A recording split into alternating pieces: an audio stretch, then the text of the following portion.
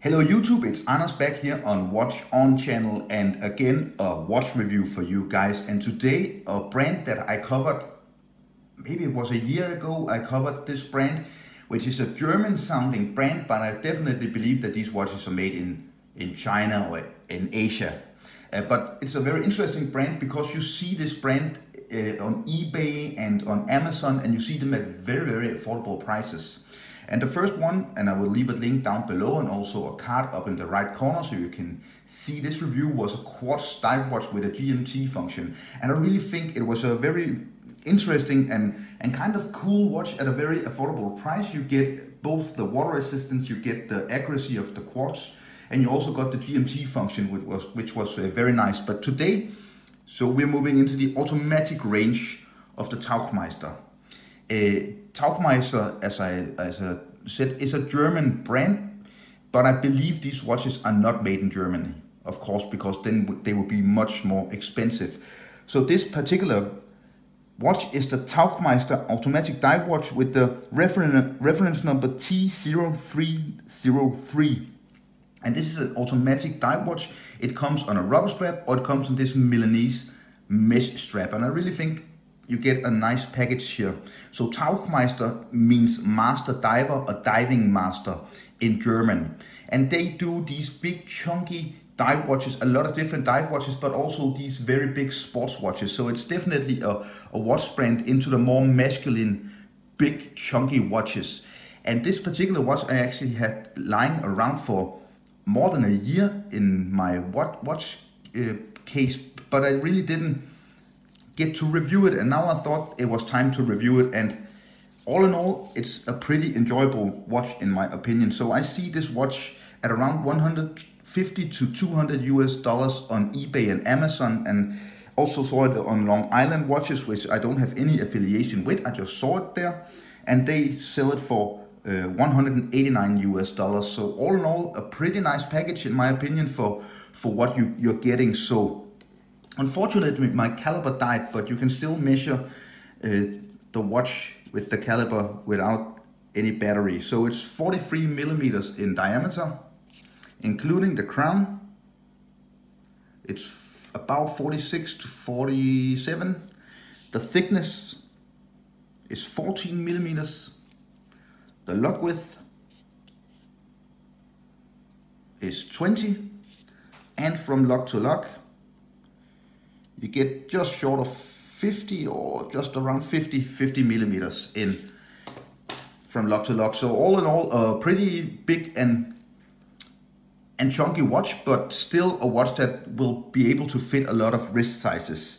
So the Tauchmeister employs the Miyota 8215 automatic movement. So this movement, and it's a screw down crown.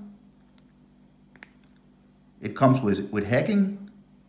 Sorry, without hacking. As you can see, the second hand keeps on moving, but that's pretty much something I can live with when buying such an affordable watch. What really would annoy me would be if you didn't have manual windings, you just have to shake the watch, like you know with the Seiko SKX 007 and 009. But this is actually with hand winding, which I enjoy a lot. So you get a typical dive watch style layout with the, let me just screw down out the crown again so you can see the writings here. So pretty cool Tauchmeister logo, as you can see here, Tauchmeister 1937. So they say they started the company in 1937. And let's just wait until the lollipop second hand moves away. Automatic 21 jewels and water resistant. So screw down crown, unsigned.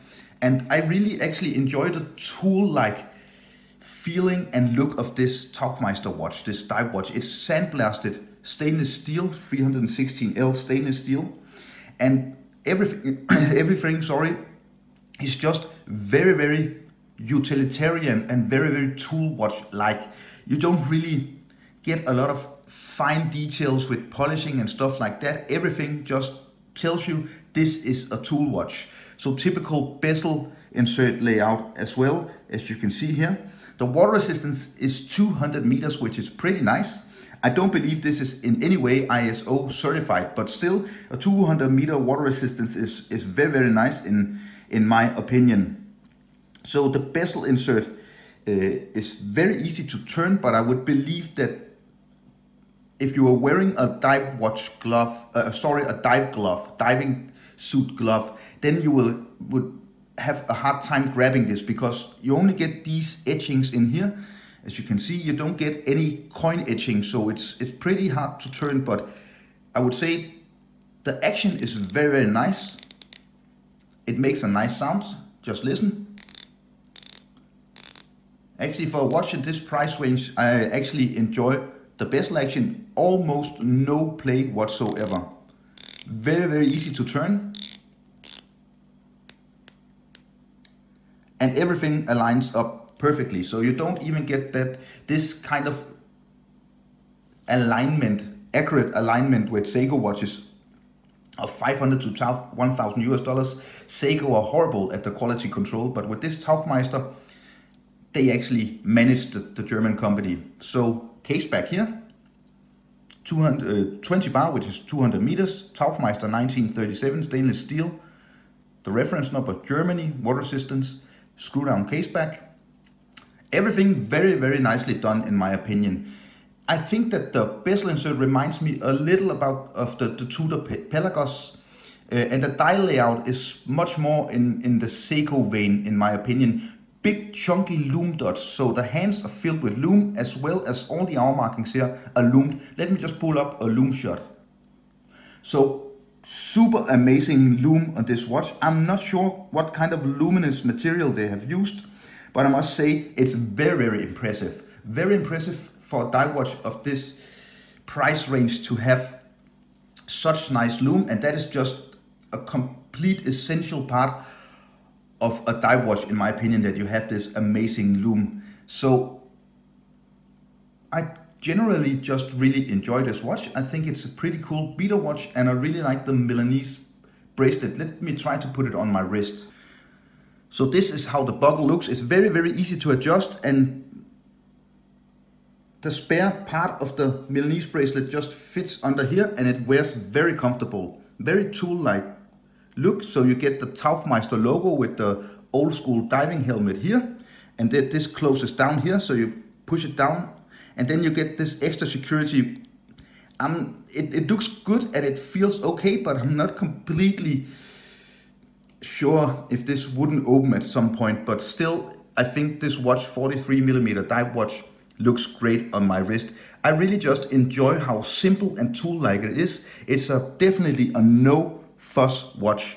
So my biggest gripe with this watch, it's actually the second hand, because look at how it's completely black and it doesn't hit the second markings or the minute markings on the outer part of the dial. So you don't really see the second hand unless it moves over the hour markings. As you can see here, now it comes down there at 6 o'clock, just look now. So I think they should really have opted to do a different color, at least paint the point of the second hand with some luminous material. But all in all, a very fun watch, a watch that I enjoy. And if you're looking for an interesting dive watch from a brand we don't really see that often, I would definitely recommend this Tauchmeister. The price is definitely right for this watch. So I hope you enjoyed this review of a watch brand we don't see too often. The Tauchmeister T0303. Please remember to subscribe to my channel if you enjoyed this review. Follow me on Instagram and Facebook. You will find the links down below. Also, leave a comment down below. Can you recommend any other kind of dive watches or watch brands that we should get into, but we don't really know in the watch community that much? Oh, and I forgot to say, it's mineral glass, so no sapphire, of course. Yes, just remember to like this video if you enjoyed it, and I will see you very soon. Thank you. Bye.